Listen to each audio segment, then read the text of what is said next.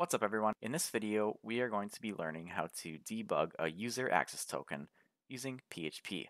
This is helpful because we can get back information for the access token, such as when it expires, when it was issued, is it valid, the application it was used for, the user ID, and the scope of the access token. On the My Account section of our website, under the Connected Facebook Account section, we're going to add on and display out user access token information. Here I have the application that the access token is for, when it was issued, when it expires, the scope, and then at the bottom here we're going to do a little show hide toggle where we dump out the entire response we got back for debugging the access token in a text area. Before we get into it, we are picking up where we left off in my last video. The last video we added the connected Facebook account section where we used the access token to get the user's info from Facebook and display it out in the My Account section. We got back my profile picture, my email, my first name, and my last name from Facebook, displayed it out here, and we also added a show hide toggle for the raw user info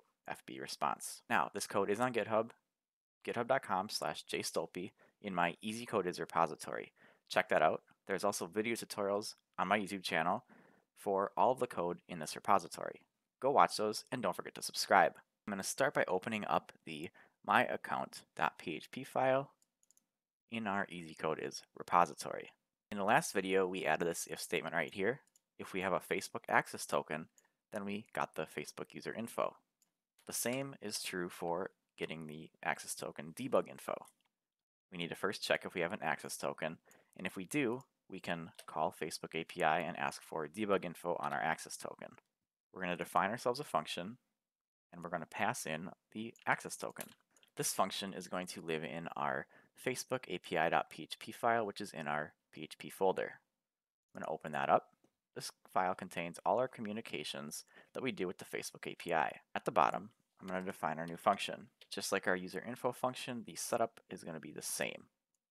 We need an endpoint, we need some parameters, and then we need to actually make the API call. The first thing we're going to define is the endpoint for getting the debug info. The endpoint is fb_graph_domain / debug_token.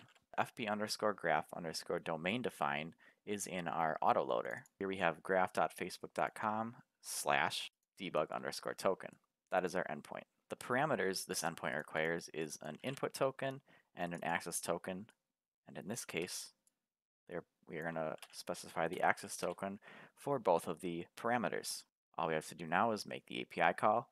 This is a function that can make API calls to Facebook, and all you have to do is pass in an endpoint and the parameters for that endpoint. Then we do a curl call to the endpoint with the parameters, and we return the response. And that function right there will give us our debug info, and we're going to dump that out to make sure it's working. Do a print r and die. Then we're going to head over to our My Account page. All looks well. We have our Facebook response right here. In our data array, we have everything we expected for the debug info. Our application expires, when it was issued, scopes, and the user ID. We have it all. Now all I have to do is display out different elements of the debug token info array down in our HTML. We're going to start by displaying out the application the access token is for right under our last name. We're going to specify our debug token info array, the FB response, the data array, and in that data array, the application will give us our application's name.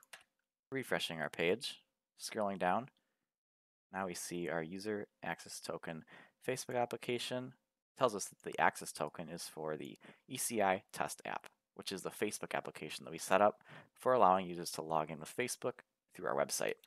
Then we're going to copy that section, and we're going to display when the access token was issued. In this case, we're accessing our data again, always accessing the data array.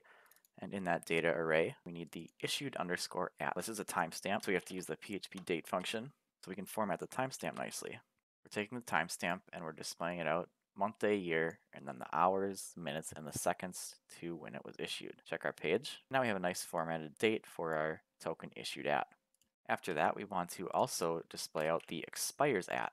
So instead of issued at array key, we're going to specify expires at. I'm going to use dashes in here because I think it looks a little cleaner when you're trying to read it. Update the issued at as well. But same principle, we're using the date function to format our expires at timestamp. Refresh our page. And now we have our expires at. We just got to update our title there. Issued to expires. After the expires, we're going to display out the scope of the access token. What does the scope mean? The scope is all the things that the access token has access to for that user. When the user clicked Authorize App, when they were logging in with our application, it would have displayed to them that we're going to get their email address back and their public profile information. And so those will come back in an array. We're imploding it on a comma, so we will get a comma-separated string for the scopes array. We refresh our page. We have email, comma, public profile. That's the scope for our access token, and that allows us to get the email up here, and then the public profile information, which is the first name, the last name, and the profile picture. I need to update my title, user access token scope. Now we come to our show hide toggle. We already have one section set up here for the user info raw response. We're going to copy that, and we're going to create one for our debug token info raw response. In our text area right here, we're going to display out our FB debug info token info variable FB response. That is the array key that holds the response we got back from Facebook. We're going to update our data section here to specify user access token debug, as well as the ID of the container around our text area to be the same thing.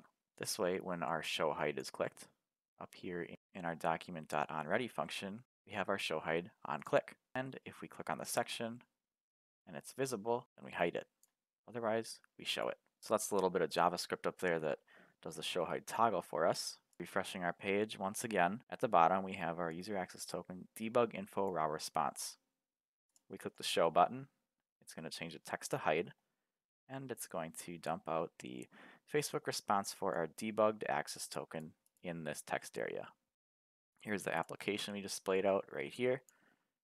Our expires at timestamp, our issued at timestamp, and our scopes array, which we imploded to be a comma separated string, and then our user ID. And that is how you debug a Facebook user access token. We debugged the access token for the user. Now we know when it expires, when it was issued, the app it was used for, and we dumped out the actual raw response in a text area and added a little show hide toggle functionality. Looks nice and clean. And that is going to wrap up this video. Thank you guys for watching. Hit that subscribe button, leave a like, leave a comment. Let me know what you want to see coded up next. I'll catch you later.